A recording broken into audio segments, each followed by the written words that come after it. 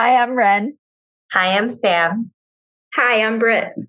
And you're listening to the T.Swift Sisters podcast. Welcome back, everybody. If you couldn't already tell, we have a special guest with us on today. My other sister, not Mia, Brittany. Ew, that's so disgusting, me calling you Brittany. I don't think I will ever do that again in my entire life. I was honestly going to do my intro as Titi and just be like, that's actually my name. It's fine. Yeah, from here on out, she'll go by Titi. At least to me, you guys can keep calling her Brit or whatever you want. But to me, it's just weird. Like, it's just wrong.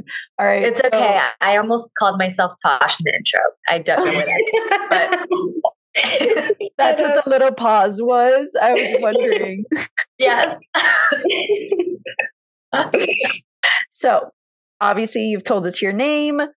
Tell us your favorite Taylor Swift era, how long you've been a Swiftie for, and or what made you a Swiftie. And important to note here before we start this episode today, Titi is my older sister. Because I feel like it's going to come up in the conversation a little about where Taylor Swift came from.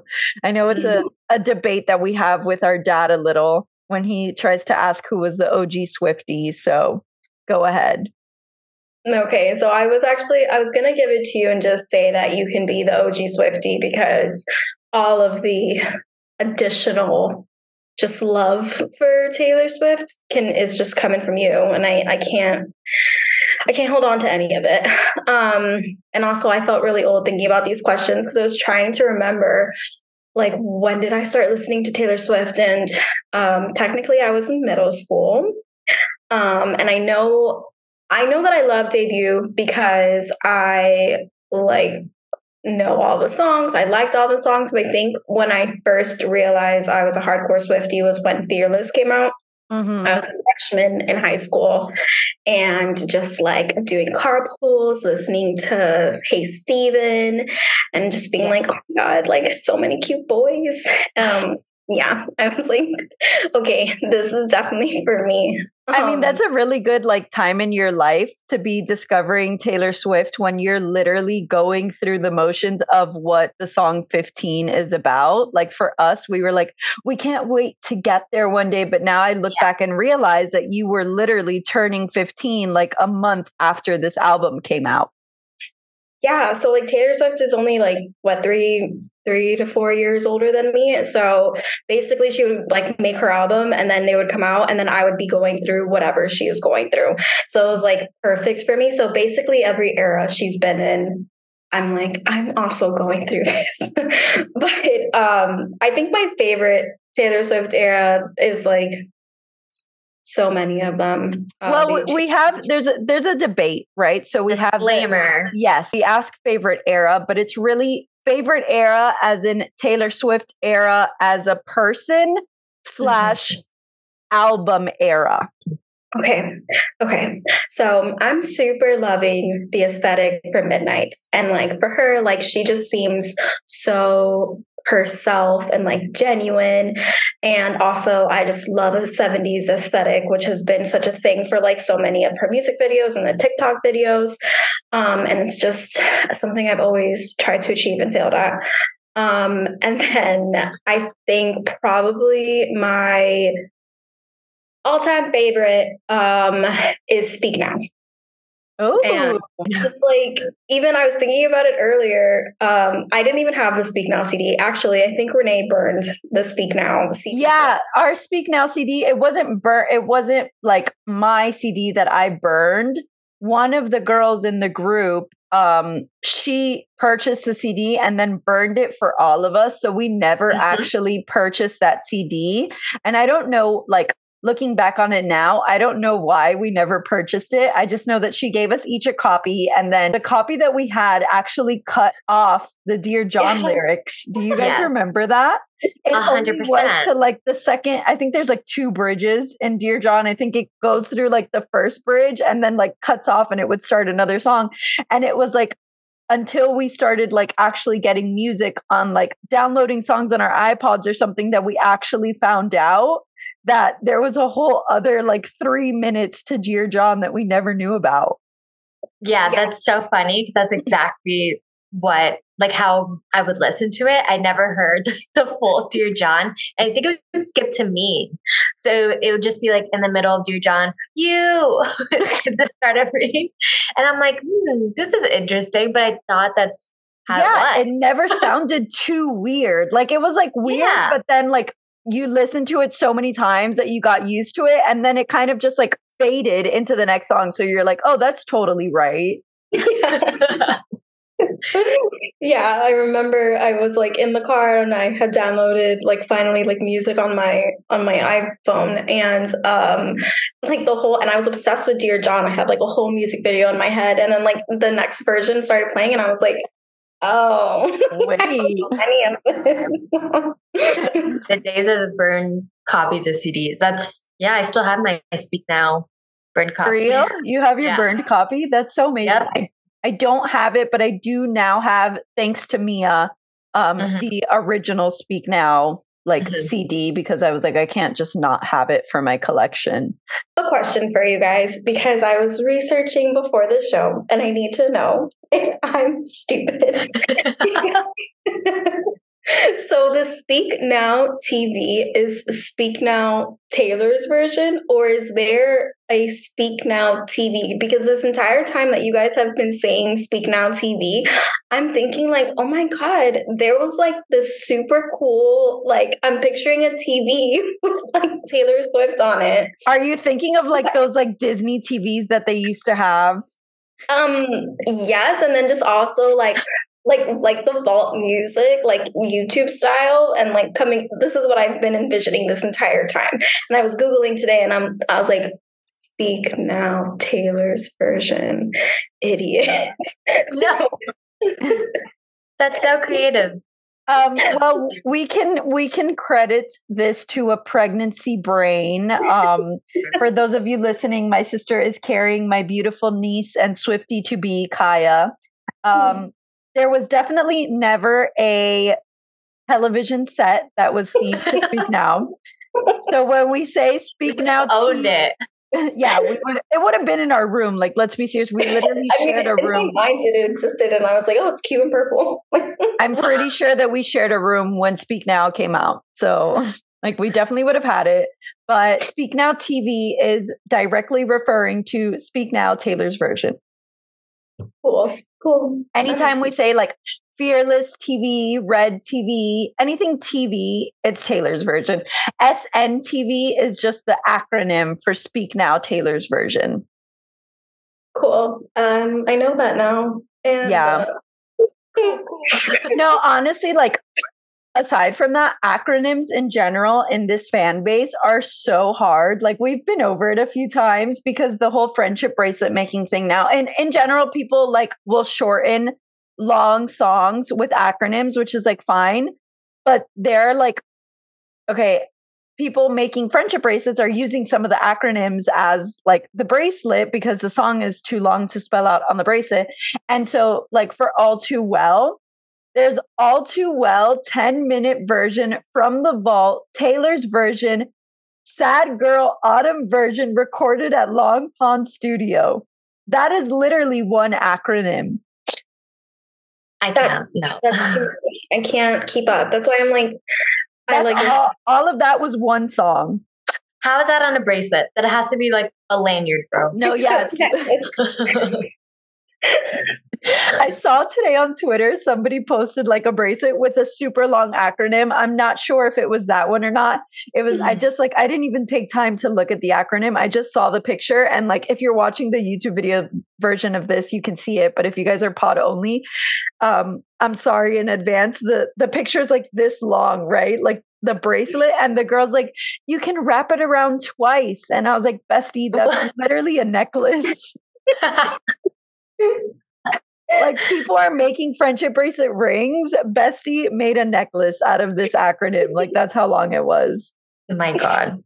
All right, Titi. And then the last question we have for you before we get on with our news stories today is what really made you a Swiftie? Like, how did you discover Taylor Swift? Because which is why we have this argument with my dad about who became the Swiftie first, is because we discovered Taylor Swift on our own, each of us, like in different, realms. So how did yours happen?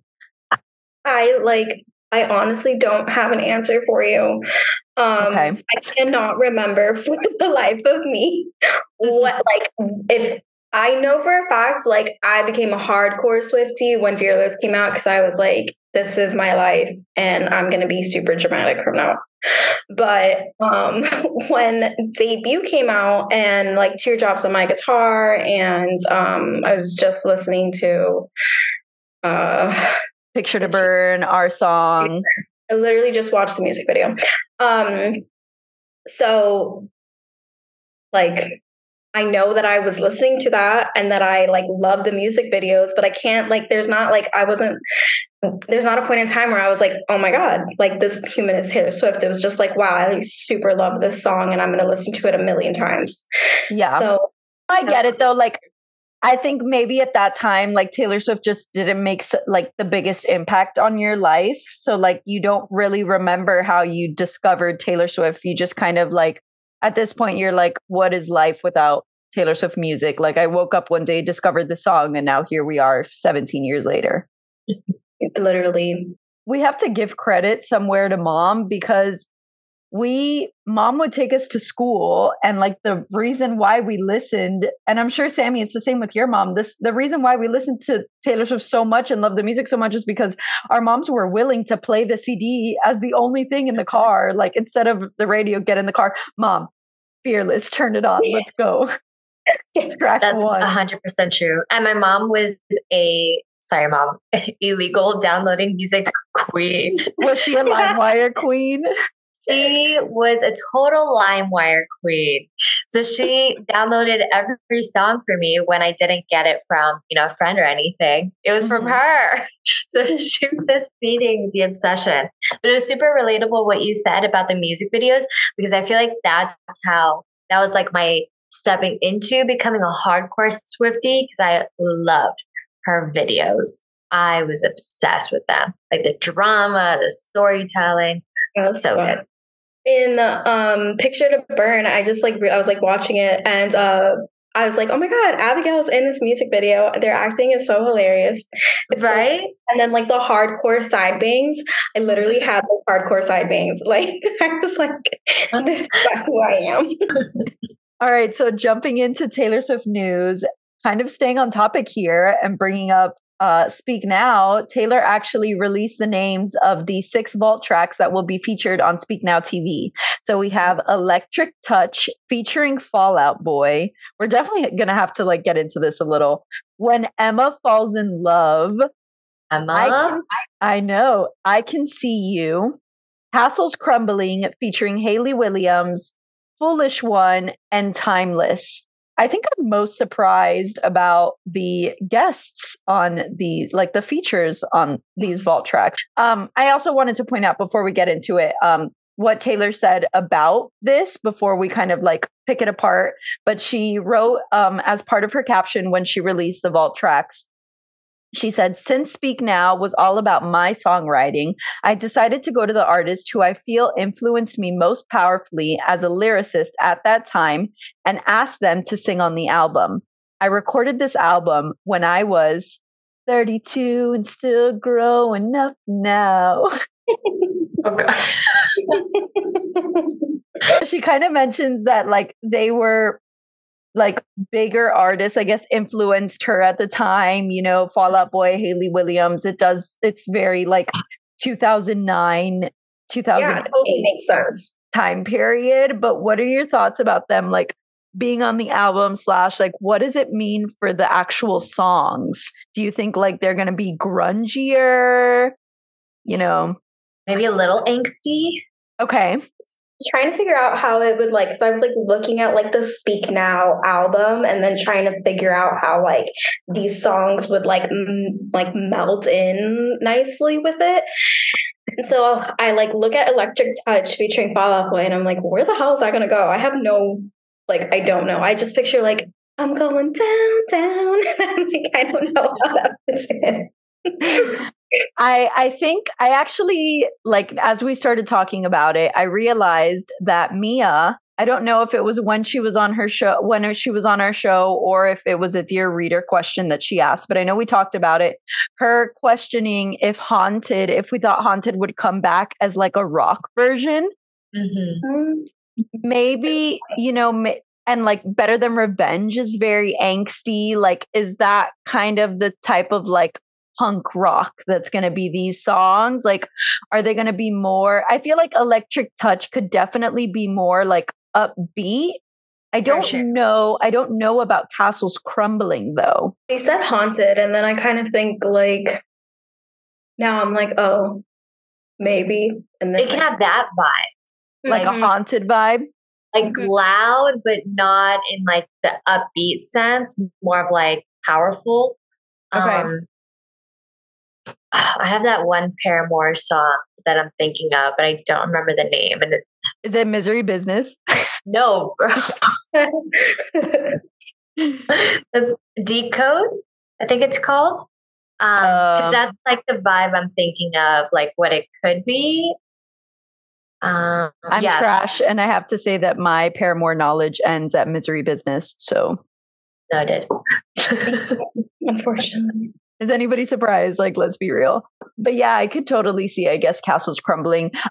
When Emma Falls in Love, hello, like, who the heck is Emma? A lot of people have been saying that it's actually Emma Stone, and she recently commented like on her long-term friendship with Taylor, saying like, oh, we met like in 2008 or 2009. So it kind of makes sense here. And I think that was like around the time that Emma Stone was filming Spider-Man with Andrew Garfield. Oh my God. Stop it. Yeah. So people are thinking that maybe it's like a little bit about their love story. I always really liked them together. So the 1989 song "You Are in Love," she wrote it about Jack Antonoff and the girl from Girls. I can't remember her name right now. Lena Dunham. Yes. So Jack Antonoff and Lena Dunham like dated for like a super long time, and what someone told me unverified was that "You Are in Love" was about them and their like love relationship. And I freaking love that song. I think it's so beautiful. Like, I can't even listen to it sometimes unless I'm in the mood to listen to it, because it's like just so like overwhelming. So if it's about Emma and Andrew Garfield, who I was effing obsessed with when Spider-Man came out and they were like dating and it was so beautiful, I can't imagine how good that song is going to be. Ooh, true. Good point. Okay, so still on the topic of Speak Now TV and the vault tracks. So I don't know if you guys know, or you know, Titi, that typically when Taylor is releasing a Taylor's version album, she kind of makes the release of the vault track names like a little puzzle for Swifties.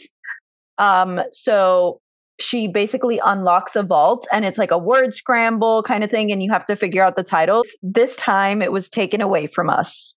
So Taylor had to preemptively, and a lot of people were actually thinking, sorry, sidetrack. So there was this whole thing with the Lavender Haze music video that there was a number 13 over Nashville and a number 13 over Detroit.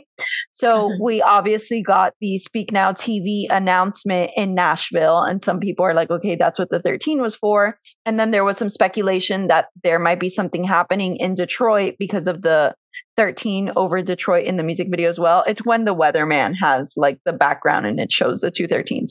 So what I was saying was that some people were speculating it could be a 1989 release, but then people are thinking now that it might have actually been when Taylor was going to release the Vault Scramble for Speak Now TV. But this man in France actually leaked the back cover of Speak Now, which is how we found out the name. Like, it was on Twitter, actually. I saw it. I remember it was like kind of blurry. And I was like, what is that? And then Taylor released the actual back cover and was like, these are the vault tracks, whatever. But it's because of that. Like, somebody took away the opportunity for us to have the scramble. So not only did he leak that photo, he stole 10 copies of the vinyl and was selling them on the streets of France. So according to Vulture, in an article ironically titled Better Than Revenge, this employee stole 10 copies of Speak Now Taylor's version from a warehouse in France and was arrested and sentenced to 8 months in prison. So you mess with Taylor Swift and they're going to throw your booty in jail. He allegedly tried to sell the 10 copies online. Guys, he was selling them for 25 euros, which is $27.15 in America, US dollars. Like, man's obviously knows nothing. Like, he knew enough to be like, oh, I'm going to snag these like vinyls, but didn't even know that it's literally like the pre-order's $38.99, sir. Oh my God. So once he sold 2, because people were like, oh, heck yeah, he raised the prices to 50 euros. So I guess he was like, got to jump on that. So he was sentenced to 8 months in prison, and he's actually been convicted 24 times before. I know. Isn't that tea? Yes. 8 out of the 10 vinyls have been recovered, but it's not entirely clear on like what happened to those that purchased them. Like if the French police came knocking on their door and they were like, give us the vinyl back. Or they were like, pay a fee, you know, like I don't know what happened to them. And like, it's kind of like sus on them too. Like, what are you doing black market buying Taylor Swift's album that hasn't released yet? Like, what were you going to do with that, sir? I don't understand how he was able to come by these. So when I saw the picture of the back of the vinyl before, like the picture is super shady. Like it literally looks like this man like took it out of the box and he was like, I'm about to get caught, got to snap a pic of the back. But the picture that I saw, it had a sticker on it that said made in France. So I'm assuming that this specific warehouse is where they're being produced. Or a good amount of them are being produced. Something like maybe one of the specific pressings is being produced there. Interesting. Yeah. And then someone who bought it leaked whatever picture they received. Maybe. Yeah. Yeah. Or he leaked it himself too. You know, I don't know. But it looks to me or seems to me that he was a temp worker, right, at this warehouse. So I'm sure he's working at the warehouse and like maybe it's a shipping warehouse and they told him like, oh, we just got a shipment of the vinyls, or like, oh, package up these vinyls kind of thing. And he just like snagged 10 off the top of the box thing. Like, yeah. What super craziness. I know, but I'm glad that like they're actually doing, I was honestly really surprised to see, because I had heard like, obviously I saw the picture floating around of like the leaked Volk tracks. I didn't know that he had stolen 10 vinyls, but like, I'm really happy to see that they actually did something about it. Right. For sure. Yeah. I don't know, when I read the story, it just reminded me of everything else that's been going around, you know, with the Eras tour, with the album releases, you know, people thinking about the vinyls, like for record store day, you know, people buying up so many records, like multiple people in the same party, like the same family, like when we went to get records, like buying up the records to do what? You know, you have to think that there are people there that don't have the best intentions and are going to, you know, raise the price, which we already saw, you know, as we're leaving line, people bought records and jacked up the price like crazy. Yep.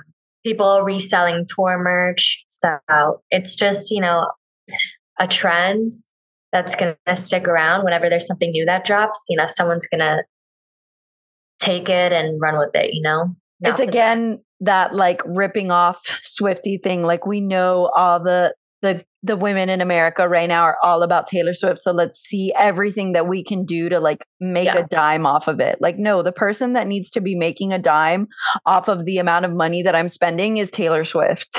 Right. Like, when is it going to stop? Okay, moving on.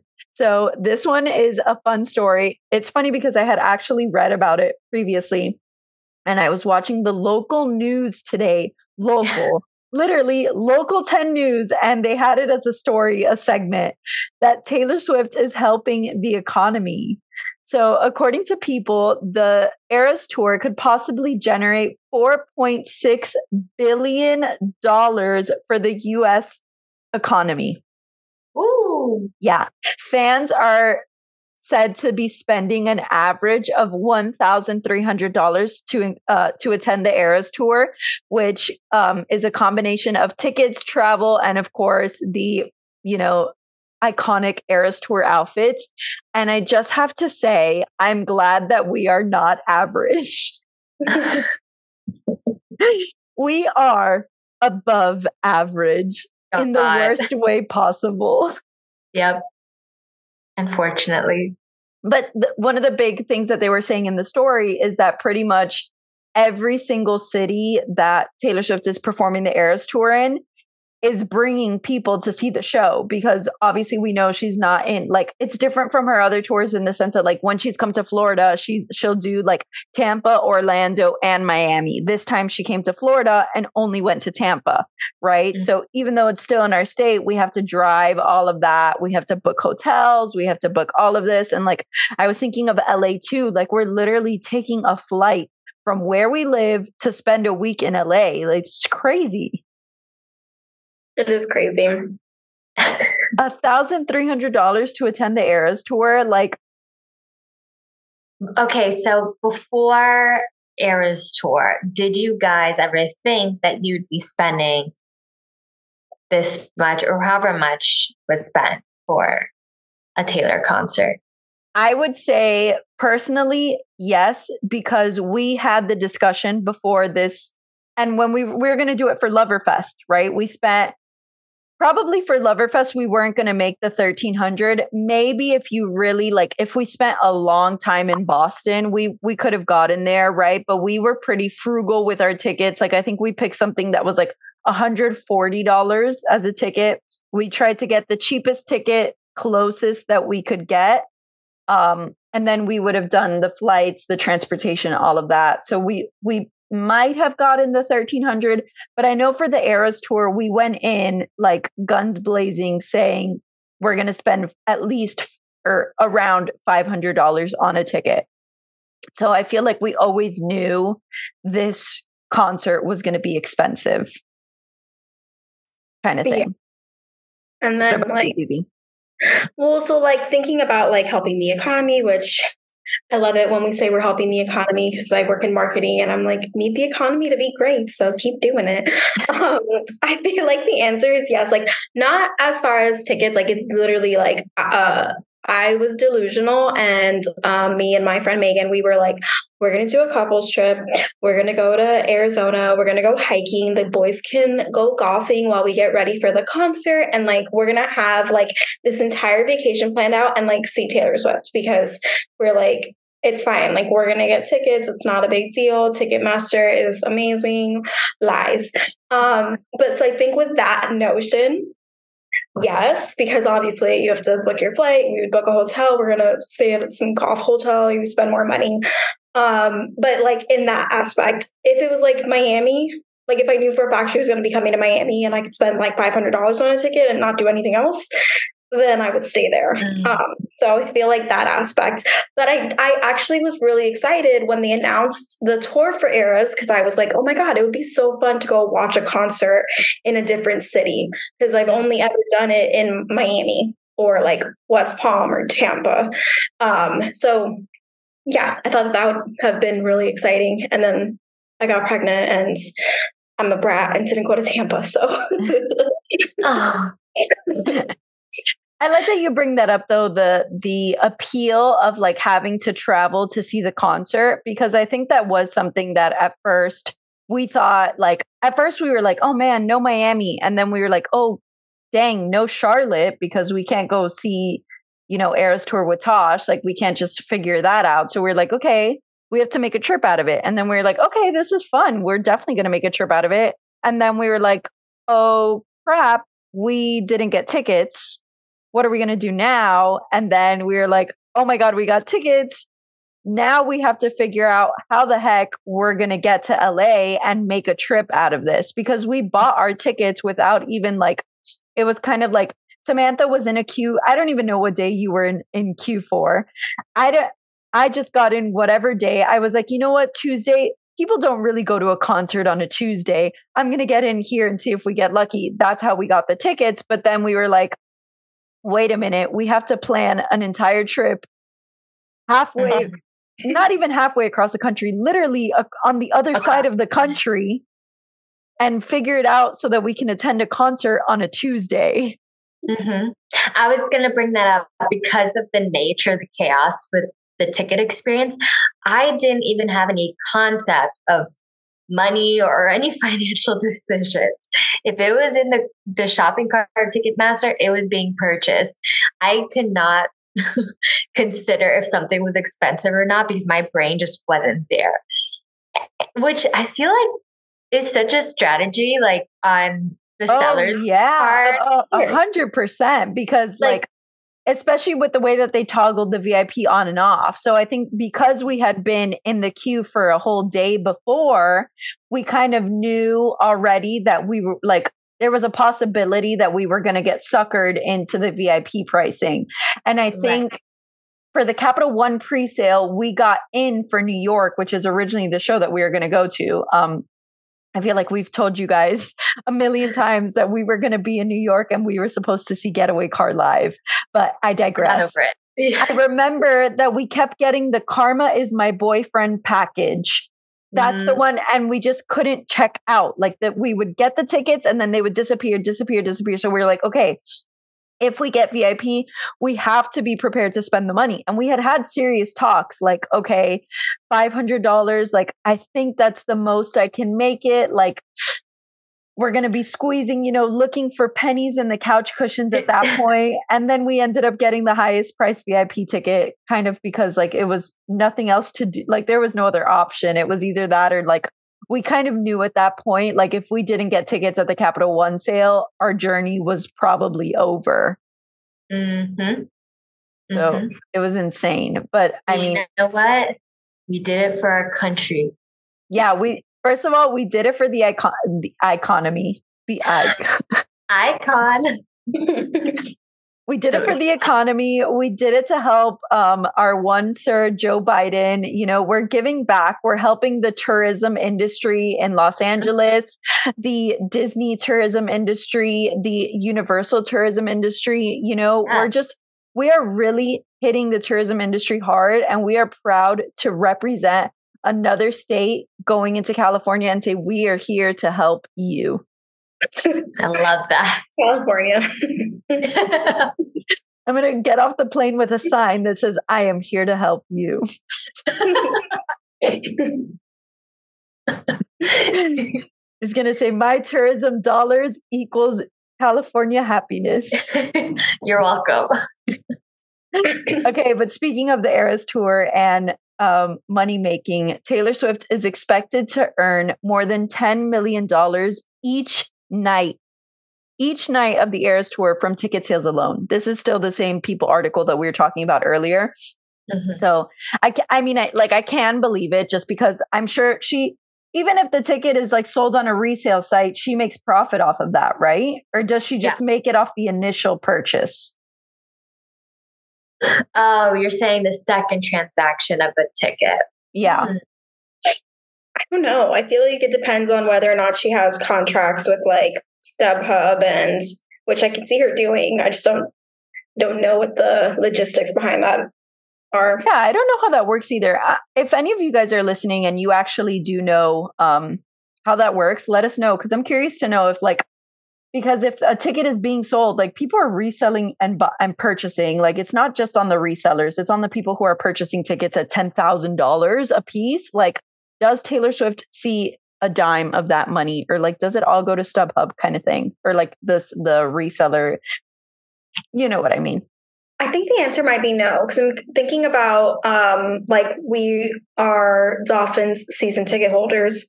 We can resell our tickets like within the app, but we make the money majority back. Yeah, but you don't make the full money back. A cut of whatever you sell, unless you're doing it like I'm selling my ticket to Samantha and Samantha's giving me money directly. Mm-hmm. A portion of that, at least fees or something, goes to StubHub, SeatGeek. So I wonder if she sees any of those. It's a good question. She does have something with SeatGeek though, because some of the stadiums, some of the stops on the Eras Tour were tickets sold through SeatGeek. Mm-hmm. So then for sure. Yeah, I'll have to do a little more research on that. But I just wanted to bring up the fact that she is making this $10 million each night, whatever, amazing for her. And still, even with all of that money that she's making, she continues to do her food bank donations across the cities of the Eras Tour. So we talked about it in a previous episode. We kind of went in a little in depth because one of our followers shared an amazing story of how they were getting ready for the donation and like all the things they did and all of that stuff. But she continues to do it. So it's really nice to see that. Like all the people are saying like they won't disclose how much money she's giving, but they're saying that she's giving like hefty donations. So we love that, you know. Amazing. We love a queen who gives back, truly. And she's helping the economy and then helping the local community. I literally just pictured like the Virgin Mary candles, but like with Taylor. Like Taylor. I think they sell those on Etsy, and like honestly, I want to say I think they sell them on Etsy because I purchased them. I'm kidding. I don't have it. I don't have any, but I wouldn't put it past myself. So Christmas present. I'm done.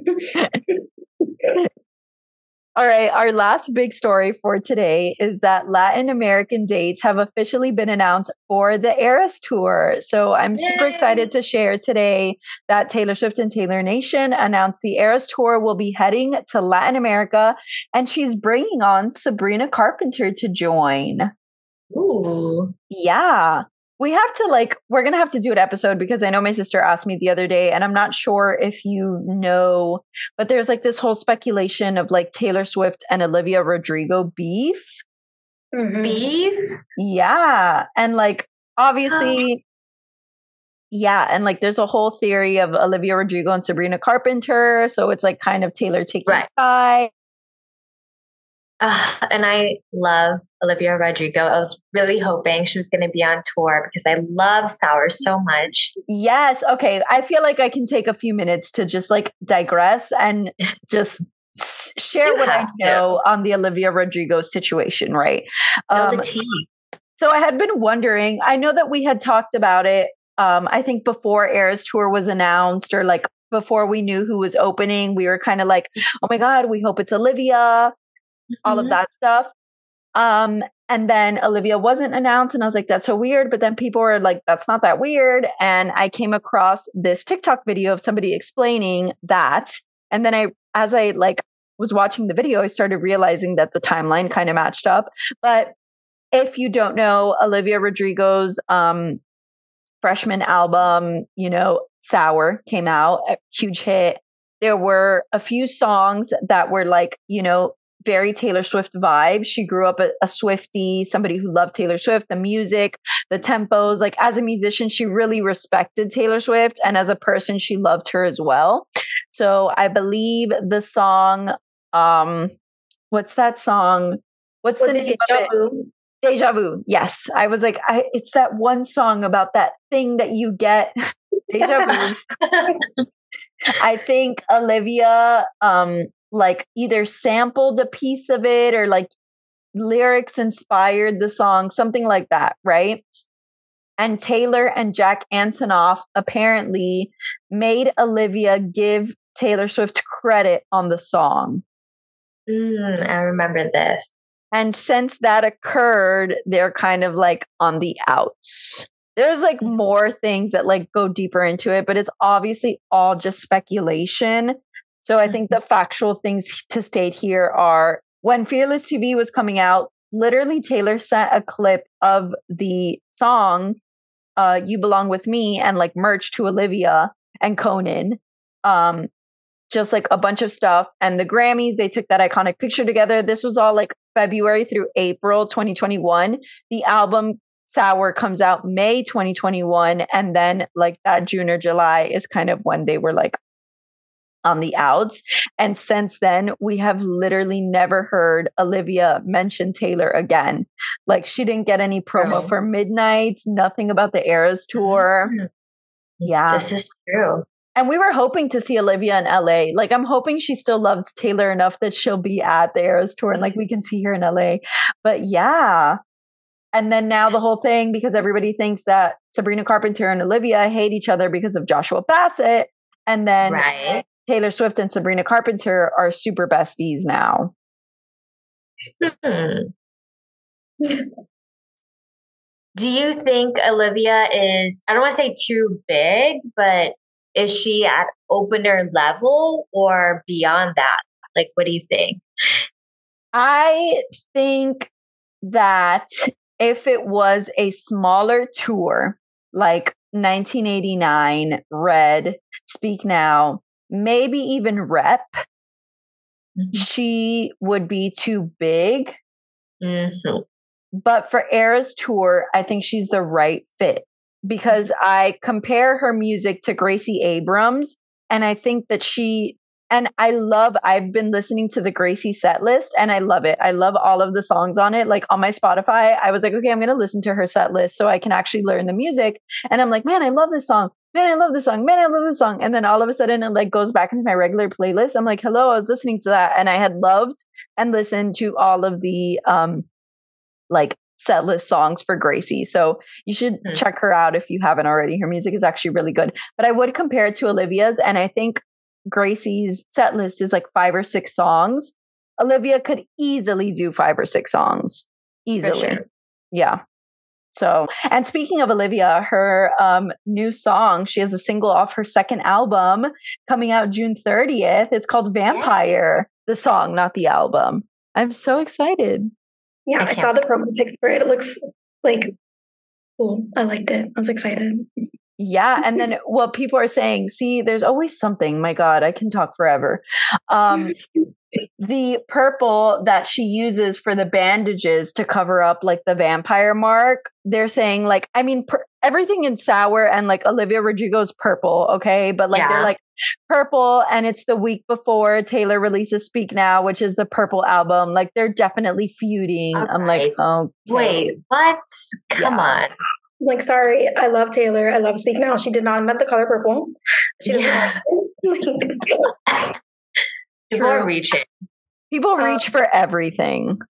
I feel like I could totally see though where maybe Olivia felt like bullied and then like she like got really sad about it. I don't know. One, obviously with her like music and her songs, she seems like a very emotional person. So I feel like if something was said or like she felt like she was forced to do something, she would easily really shut down from a situation just based on her music alone. I don't know her. I've never spoken to her, but that's what I'm envisioning. But so from the article, I thought that she had added Jack and Taylor Swift and then took it off. Did I remember that correctly or no? I'll have to do more research on it, on exactly what happened.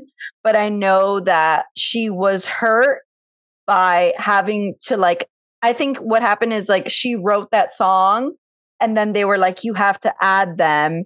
And she was hurt because she was like, that's my music. Like you're making me add, like it's inspired by them, but like, why do I have to add them? I made that song. Right.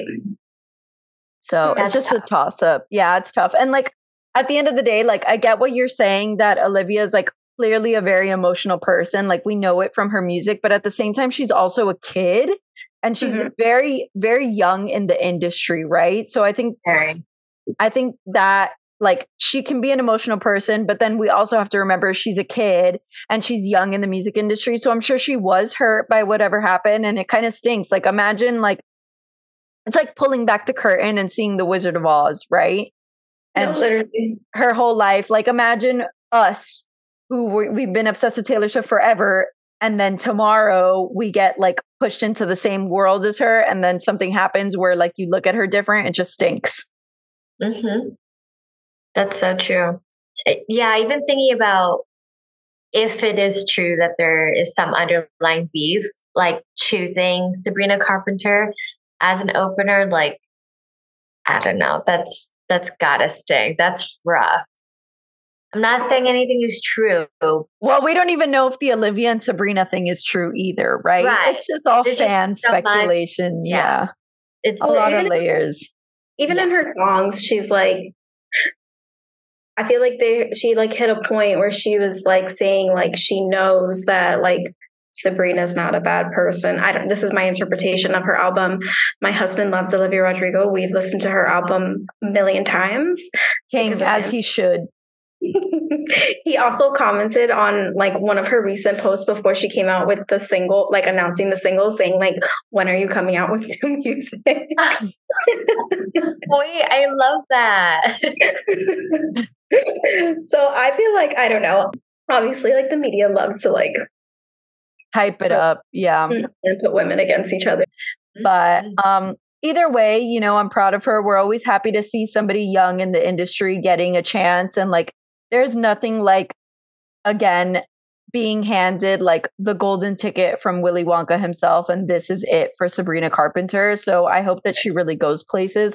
Although, you know, the same thing kind of happened with Camila Cabello, and like her last album was huge and like she hasn't gone on tour or anything. So like, that album was like my top album of the year in 2022. And like, I never got to see it live or anything. So that kind of stinks, but I digress. Going back to Latin America stuff, Sabrina Carpenter and Taylor Swift are heading on the Eras Tour starting August 24th and going through November 26th. So Thanksgiving is the 23rd this year, and she has a show 24, 25, and 26. Wow. Yeah, so she's going to be like gobbling up turkey in New York and then like jet setting back to Latin America the next day. Wait, I think she's actually going to eat turkey and like potatoes. Okay, but wait, she actually can eat turkey because turkey's super lean. She probably just can't eat stuffing and potatoes. Oh my gosh, it's literally like the best part of Thanksgiving. Like, let's not even lie, it's the side. I love how we're dissecting what she's going to be eating on the holiday. With or without the cranberry sauce? I don't know. Too much sugar, Samantha. She has to perform. Okay. She has to perform the 24th, 25th, and 26th. Let the girl live. Yeah, I'm with her. I mean, I hope she does. Thanksgiving is my favorite holiday, and like I'm all about eating all day long on Thanksgiving. So I hope that she gets to do that and gets to do it in the best way possible, whatever is better for her health. But anyway, she will be performing at venues in Mexico City, Mexico, Buenos Aires, Argentina, Rio de Janeiro, Sao Paulo, Brazil. Actually, that's it. I was like ready to add on like 3 weeks. But her stop in Mexico City will be the first time Taylor plays 4 consecutive nights of the Eras Tour. So she literally goes on 1, 2, 3, back-to-back 4 nights of that 3-hour show. Is she okay? No, I'm tired for her. Do you guys think there's going to be like any big set list changes or anything? I just wanted to say, like, being in Latin America, I hope, like, along with Sabrina Carpenter, she also brings out like a Latin artist. Like, like, how fun would it be if like there was an appearance by Bad Bunny? You know, they had their whole little thing at the VMAs. It was VMAs, right? Or was it the Grammys? It was the Grammys. But Bad Bunny is not Mexican, Argentinian, or Brazilian. I know, but he's Latin. She can bring out Peso Pluma in Mexico. He's like the big like Mexican performer right now. I can't believe you know that. Like, I'm very impressed. Adrián is very obsessed with Peso Pluma. That is the only reason why I know that. Also, like Rosalia would be amazing. What I was thinking, yeah, that would be good. Maybe she will, because typically the America shows have 2 openers. So I wouldn't put it past her. You know, maybe she has some tricks up her sleeve. But that being said, if you want more information on the Latin American dates and tour and all of that, head to taylorswift.com/tour for more info. And like always, follow us on social media for real-time updates. So those are our big Taylor Swift news stories for today. But before we wrap up, I kind of want to ask you guys, now that Speak Now TV, Taylor's version, not television, has been announced.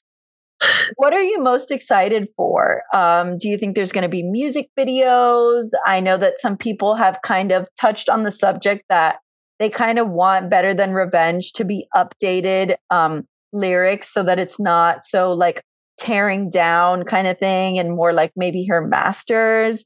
Do you think it should be updated? Like the integrity of the way we've kept all the other albums? You know, I think personally, I think Speak Now should be treated the same way, but I'm curious to see what you guys think.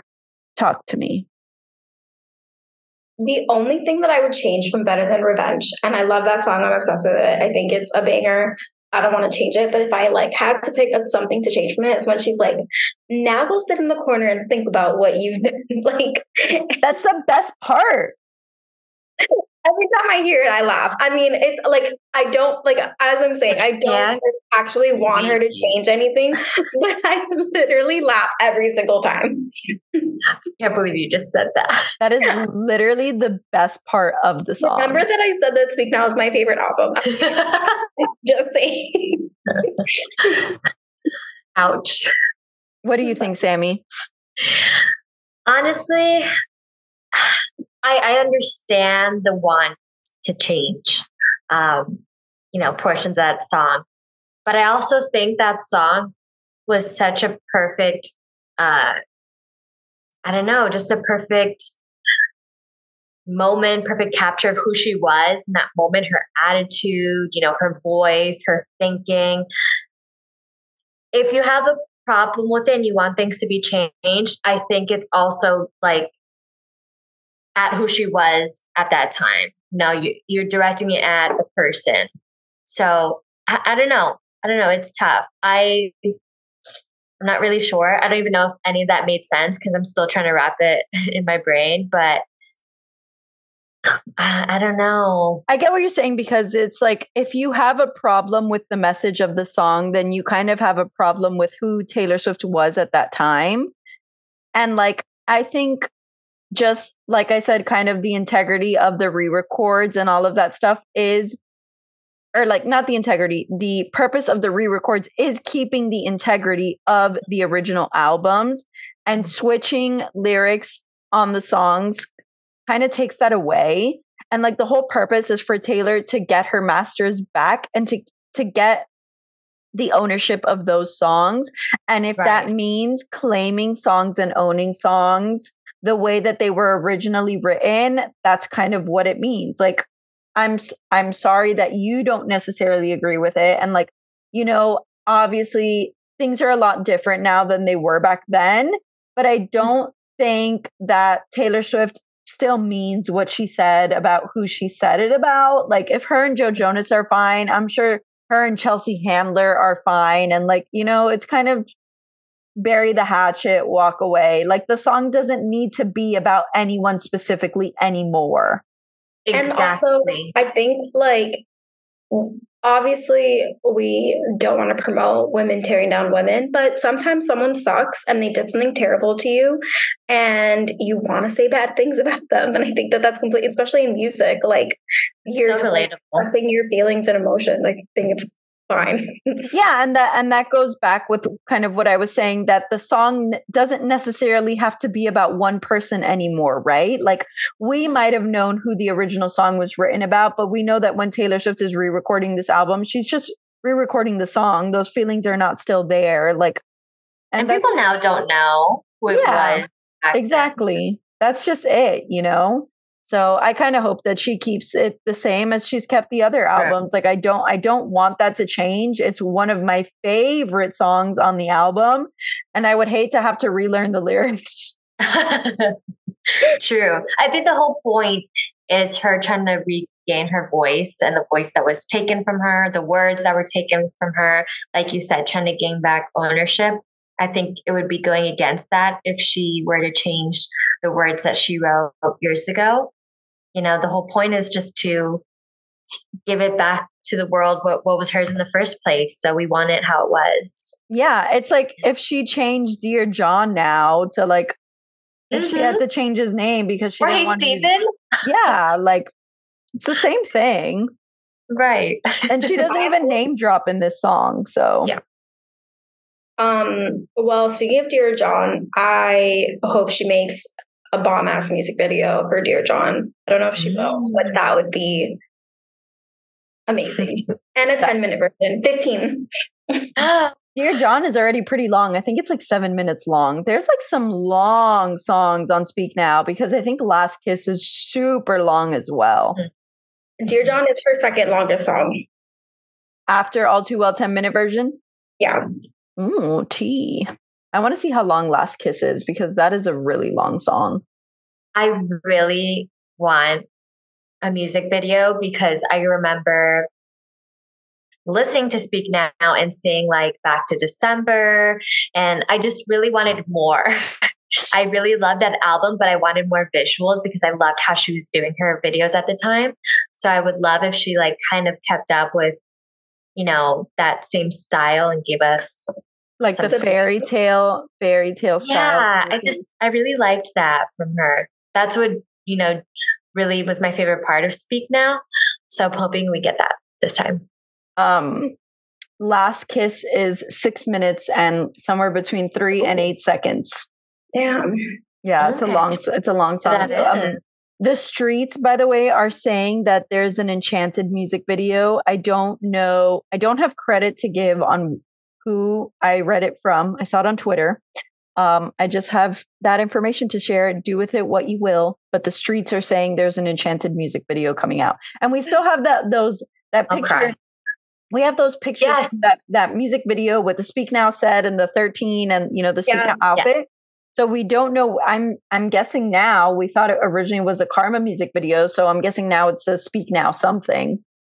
Mm-hmm. Have you guys seen the video like Taylor Lautner made? Yes, where he was like praying for John. Okay, but I really want like. It would be so good if she did kind of like how she did with Miles Teller and his wife for the I Bet You Think About Me music video. Yes. Something similar with Taylor Lautner and Taylor Lautner because his wife is oh yeah, that's funny. But like a music video with them. I would love that so much. That would be so good. Cute. Well, Taylor Lautner, man version. He is rumored to be in this music video that we don't know much about. So I don't know where he fits in there, but we do know that he's from the Speak Now era. Joey King was set to be in this music video as well. She was in the Mean music video. So she's also from Speak Now era. So it's definitely a Speak Now music video. I'm kind of curious to see where all of these aspects of Speak Now, the album, meet in one video. Yeah. I wonder where it fits in there. So that's going to be really interesting to see. I love that he's coming back into it. I feel like he's a good sport with everything and not really a lot of dirt on him. I feel like they're pretty like chill between each other. So I love to see him just. Yeah, he's an unproblematic king. Yeah, exactly. He is. We love our Shark Boy. Shark Boy. Oh my God. I knew him more as Jacob. But what's up, Chica? What was I gonna say? Oh, he's like one of the Taylor Swift boyfriends who had like the best send off, you know, like Back to December is about like how she hurt him. And I think they have a very good and solid relationship. I remember Taylor Lautner, the woman, I think she said on her podcast or something, or like a radio show, something like that, that she really wanted tickets to the Eras tour. And Taylor Lautner, the man, was like, oh, like, I'll just call Taylor up. Like, don't worry. Like, oh, it makes me laugh because I think of the Kris Jenner audio. What would happen if you just call Taylor up? Oh, yeah. So yeah, I'm excited to see what's to come. And like the best part is we don't have that much time left. Like in terms of podcast, we have one more episode before the release of Speak Now Taylor's version. Oh my God. Yeah. What an exciting time. I love it. I love it. Songs, amazing. Yes. And speaking of coming up on the T.Swift Sisters podcast, we have some exciting news to share with you guys. On Thursday, July 6th, we're going to be having a Speak Now TV release party on Instagram Live. So we will have more information for you soon. I think definitely in the next episode, we'll be talking a little bit more about what you can expect, how to join, what we're going to do. You know, all of that stuff. But we just wanted to get the word out so you can mark your calendars, spritz some of that Wonderstruck by Taylor Swift perfume, you know, dust it off the shelf a little bit, spritz it. I have it. No, I have it too. I have a mini version. Thanks to Mia. She found it for me. And then I have the originals in their box with the lotions. And ditch your plans to celebrate with us. Okay, guys, I think that wraps up our show for today. So, Titi, it was so nice having you on. Thank you for joining and filling in for Tosh. Oh my God, I didn't even mention, guys. Obviously, Tosh was not on today's episode. This always happens. This is why she should not miss Natasha. Oh, Tosh, if you're listening back, we missed you today, but it was really nice to have you on, Titi. We loved picking your brain and your insight on Speak Now. So thank you. Thanks for having having the TV versions. Yeah, and learning about the apparent scrapped Taylor Swift Speak Now television set. Before we log off, guys, thank you so much for listening to today's episode. If you have a literal second of your day, please make sure to rate our podcast based on how you enjoyed it. So rate our podcast and make sure that you're following us on social media to stay up to date with all things Taylor Swift and the Eras Tour. Plus, social media is where we have super fun interactive polls, conversations, all that stuff with you guys. And usually where I share news as it comes in. So follow us on socials for more fun. We are at T.Swift Sisters on Twitter and at T.Swift Sisters Pod on TikTok and Instagram. That'll do it. Have a great day, guys. Bye. Bye.